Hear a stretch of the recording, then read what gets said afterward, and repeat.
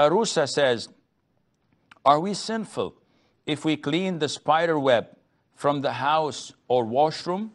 Because I heard about a hadith where the spider protected the Prophet ﷺ through their web, so we should not clean it. Is this true? No. The answer is, this is not true.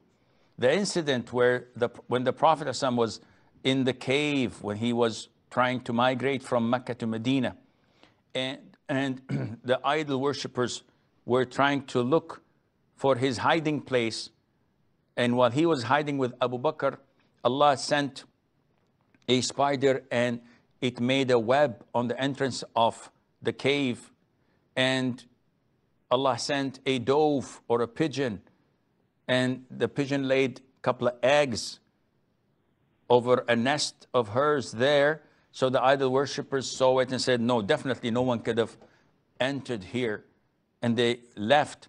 This story is not authentic, and therefore there's nothing wrong in cleaning your house and removing the spider web.